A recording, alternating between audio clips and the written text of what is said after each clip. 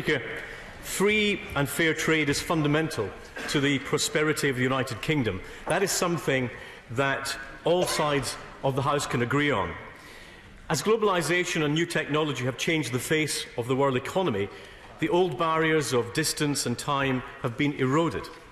In an age where data, knowledge and expertise are traded as readily as cars and steel, even the simplest transactions are no longer confined to one country or even one continent.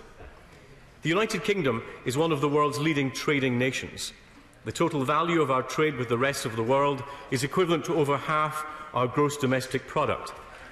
We are the most popular destination for foreign direct investment in Europe, and last year FDI created or safeguarded an estimated 108,000 new jobs. British companies operate across the globe with an international reputation for quality and expertise that few nations can match. This has enabled us to boost the total value of our exports by around 14% in the last year to some £617 billion. Our current success is, of course, built upon a long and proud trading tradition. From our unilateral adoption of free trade in the 1840s to our instrumental role in founding the World Trade Organization, the United Kingdom has been at the heart of international trading innovations. Often, we have led the way, using our economic and diplomatic influence to guide the world towards a free trading future, confident in the benefits that the rules-based global trading system can bestow. Yet for more than 4 decades, the United Kingdom has been unable to fulfil that leadership role.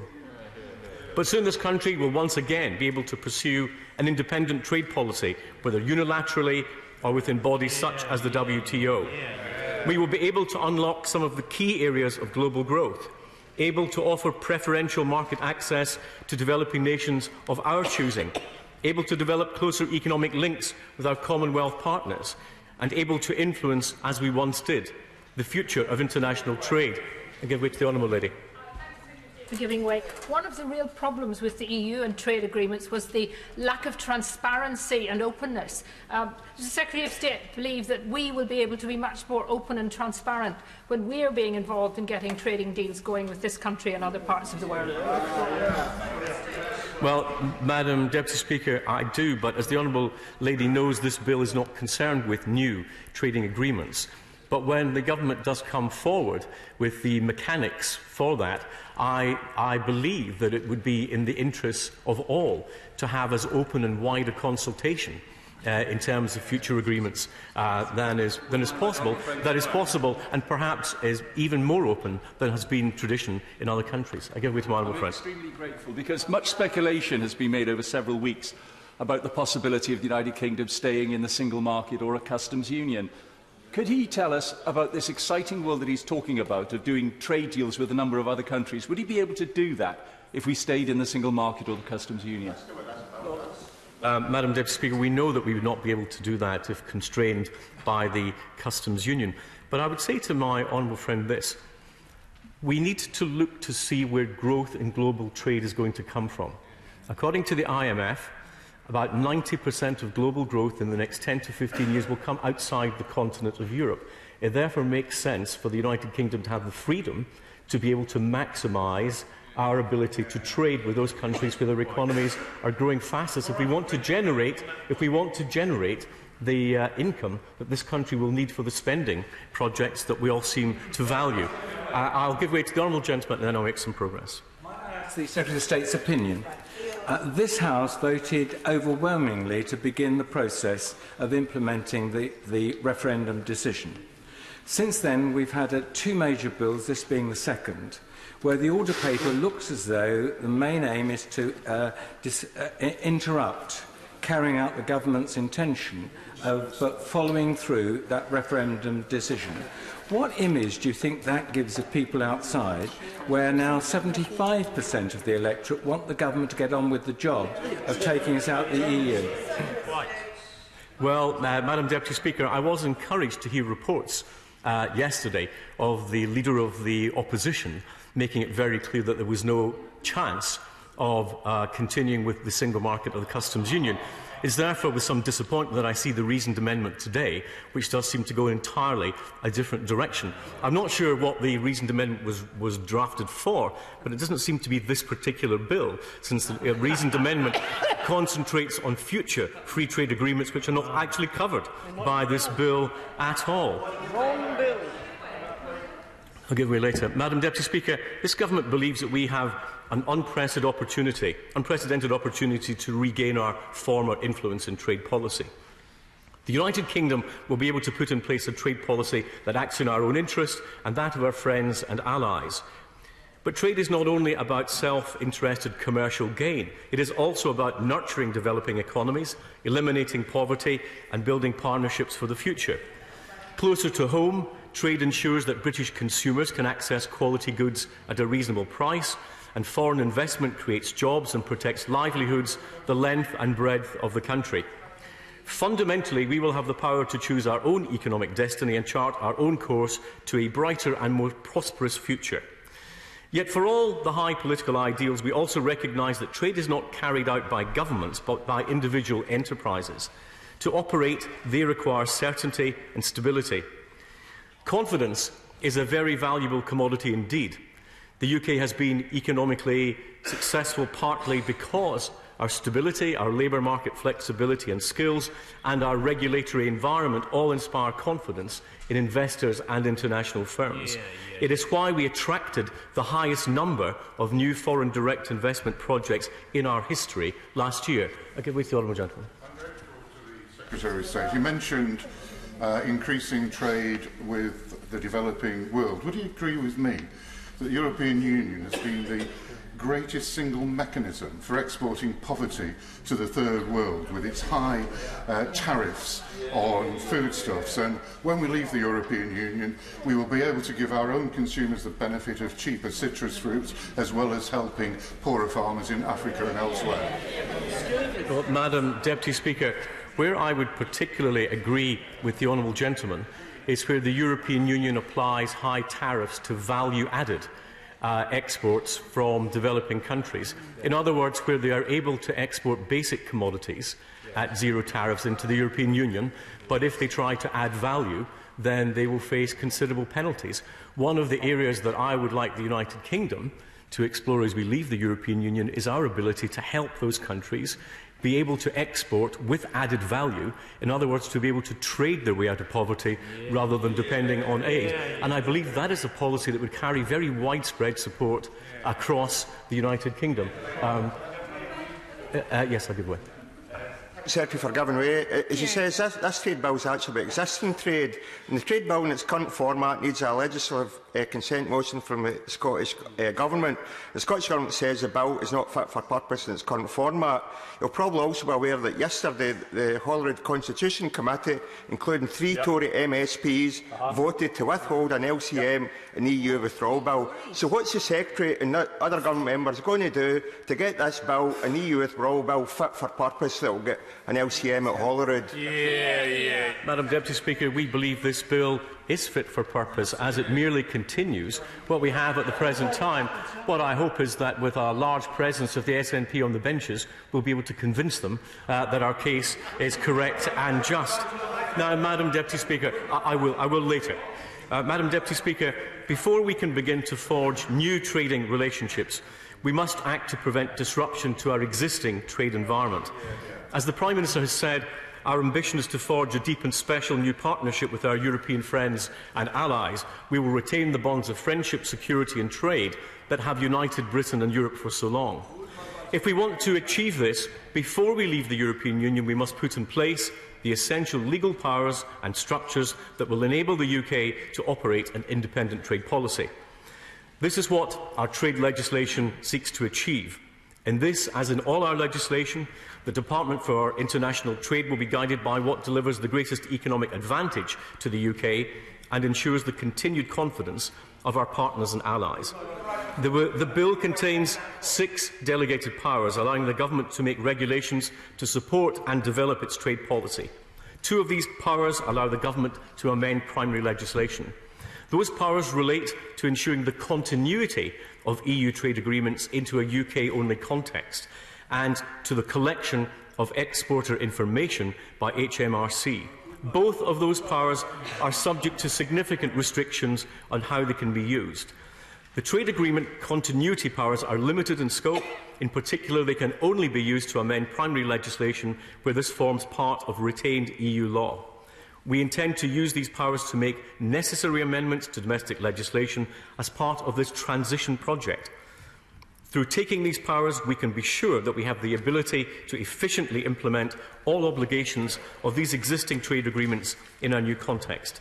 The EU's trade agreements, which we are intending to transition and which are within the scope of this bill, will already have been scrutinised by Parliament's EU committees. Those free trade agreements, which the UK has already ratified, have also been through the normal parliamentary scrutiny process. This bill simply aims to enable us to continue those existing trading arrangements, allowing us to provide certainty and reassure international partners, businesses and investors. First of all, to say how glad I am to hear everything that my Right Honourable said, not only today, but all the way through his tenure as a Secretary of State. I'm so glad that he's still there and he's still going to go on doing it. On the question of trade deficits with the European Union, would he confirm that in terms of our trade deficit with the EU, of the other 27 member states, we ran a trade deficit which has been accumulating with those 27 for a long time, and now it's gone up from 71 billion a year to 82 billion in 1 year alone. That gives some indication, does it not, of the fact that we are now looking outwards towards the rest of the world and that continuing to pursue a policy of exclusively working in the context of this EU policy run by the EU Commission does not work for us. Madam Deputy Speaker, I would say two things on that. First, the fact that there is a very large EU surplus with the UK is one of the reasons why I believe it's in the interests of the European Union to want a good and open trading agreement with the United Kingdom. But in relation to my honourable friend's points about the direction of travel, it's certainly true that the proportion of UK exports which have gone to the European Union have diminished from some 54% at the beginning of the millennium to about 42% today. So it's already true that the United Kingdom is exporting into those other growing parts of the global economy. Yes, I'll give way to the Honourable Lady. I'm going to bring the Secretary of State back to legislative consent, if I may, for a moment. The Secretary of State gave some advice to the SNP members. However, he has more difficulty in Northern Ireland, where we haven't had a functioning assembly for a year. Totally frustrating for the people in Northern Ireland. But how does the government think it's going to obtain legislative consent from the Northern Ireland Assembly, or is the government preparing for direct rule in Northern Ireland? It's one thing or another. Madam Deputy Speaker, the Honourable Lady gives me actually a very acute moment to pay tribute to my Right Honourable friend who stood down from his post yesterday and to pay tribute to his work in trying to achieve a deal in Northern Ireland. We all hope that there will be a functioning government that the United Kingdom government is able to deal with. It's in the best interests of all concerned in Northern Ireland that we get a functioning democratic government in Stormont. I give way once more at the moment to my honourable friend. My Right Honourable friend. Would he confirm that all those countries that do have trade deals with the EU have either indicated they would like to have a similar agreement with the UK, or have certainly not indicated the opposite, that we can look forward to those novating transferring to us? Madam Deputy Speaker, I can indeed confirm that there is considerable interest in the continuation of those trading agreements with the United Kingdom for one overwhelming reason. We are the 5th biggest economy in the world and provide a very large market to those countries that want to trade with us. So they have every interest in wanting to continue those particular agreements. Madam Deputy Speaker, I gave way a number of times. I'll make some progress. The new legislation that we have brought forward has 4 primary aims. Firstly, as I've already mentioned, it aims to prevent disruption to UK businesses and consumers. Earlier, I alluded to the importance of the UK's ability to access other markets around the world. Currently, as a member of the European Union, we are part of around 40 free trade agreements across the world, as my right honourable friend has just mentioned. Maintaining that market access for UK companies is a priority. That is why, as we leave the European Union, we seek continuity and have therefore been very public about our aim to enter into our own agreements with our partner countries which maintain the effects of the free trade agreements currently in place with the EU. The bill will create new powers to make regulations where required to ensure we can fully implement these free trade agreements and our other existing trade agreements as we leave the EU. By ensuring continuity in our existing trading arrangements, we will provide certainty and stability for workers, consumers, businesses and our international trading partners. Secondly, we want to maintain UK businesses' guaranteed rights to access global public procurement markets worth approximately £1.3 trillion per year. The GPA, or Government Procurement Agreement, is a plurilateral agreement within the framework of the WTO, which aims to create an open market for government procurement among participating nations.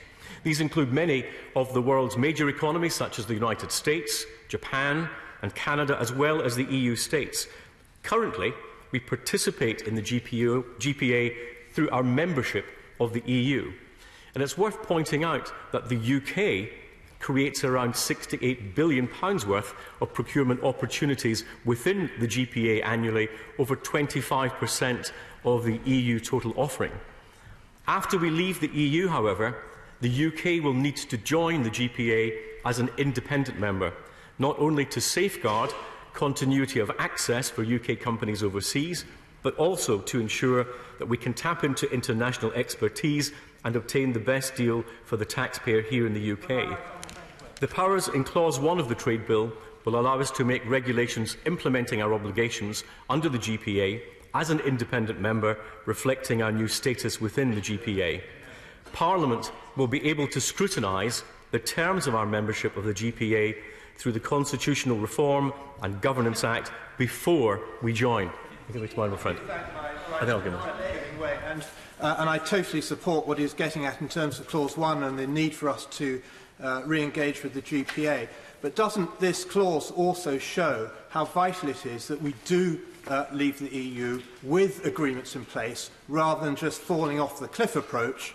Because actually, we are not a member of the GPA through our membership of the EU. We will have to rejoin in our own right in the same way as we will have to re-engage with our schedules, which, again, we have through the EU rather than in our own right. Well, Madam Deputy Speaker, as a doctor, I've never actually thought falling off a cliff was a very sensible thing to do. And it's certainly clear that it is beneficial. It is beneficial to the United Kingdom to have a number of agreements in place. That is why we're bringing this legislation forward, to provide maximal continuity and security. It is the whole point of the legislation itself. And my honourable friend is correct that we also have to do the same exercise with our schedules in Geneva. I would just make one slight correction, that we are an independent member of the WTO in our own right already. We simply operate our schedules through the European Union. We're not a member of the WTO by virtue of our membership of the European Union in the same way as we are with the GPA. I give way to the honourable lady. Instead of giving way, given that this bill covers only existing EU trade agreements, can he guarantee that there will definitely be a second trade bill in due course to cover new trade deals with non-EU countries? And if he can't guarantee that, will he accept that it is even more important that it is in this bill that the openness and transparency that he claims to support is actually reflected? And one way to do that would be to make sure that Parliament does have the right to reject trade agreements, as they have in the European Parliament, as they have in the US Congress, not just a negative procedure, which isn't a real opportunity to say no. Madam Deputy Speaker, as I think I already said, when it comes to new free trade agreements, we will bring forward separate vehicles and we'll bring forward a separate proposal on consultation. I'm very keen that we don't get to the position that we got to, for example, in TTIP, where a whole negotiation was undertaken only to find that there was insufficient public support for it. It is much better to seek support for a trade agreement mandate by having a wide consultation, as wide as possible across the country, with various ranges of stakeholders before we enter into those negotiations. I think it is more democratic. I also think it is actually more efficient in terms of the process. And I think that because consumers will take a greater interest in trading agreements in the future than perhaps they have taken in the past, it is also a politically prudent thing to do. I give way to my State for giving way. He's absolutely right to say this bill, of course, is to prevent anybody falling off any sort of cliff edge. But one of our most important trading relationships is, of course, Canada, which is currently covered through our relationship through CETA. Will he confirm that the Canadian government has absolutely committed itself to an FTA with the United Kingdom once we leave the European Union, and have also established joint ministerial council with us? Because, contrary to what we hear from some who seem unable to accept the result, there is actually quite a lot of enthusiasm in many of our bigger trading partners, such as Canada, to ensure that we have a new relationship which goes further than perhaps the arrangement we have through the EU at present. Madam Deputy Speaker, I can confirm that we have had very positive discussions with the Canadian government. I can also confirm it's our intention to ratify CETA before we leave the European Union, as we have said that we would do. And once we have left the European Union, CETA would form the very good basis for any future agreement that we might want to have with Canada that took advantage of increased trading freedoms that the United Kingdom might have, unrestricted by elements such as data localisation restrictions placed upon us at the present time by the EU's negotiating position. Of course. I'm very grateful to the Secretary of State for giving way. This bill is a consequence of the government's decision to leave the customs union. Can the Secretary of State explain, as we learnt from his colleague, the Secretary of State for exiting the European Union, why this decision was taken without any economic assessment at all, having been undertaken, of the consequences of leaving the customs union? And could he now set out for the House why he thinks the gains will outweigh any potential losses?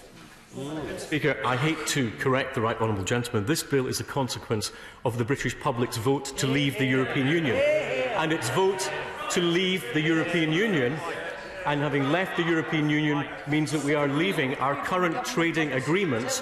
And if we are to continue stability for our businesses, then we have to put the legislative framework in place for them to do so. That is exactly what we're doing. Now, Madam, I've given way a number of times. I shall give way again later on.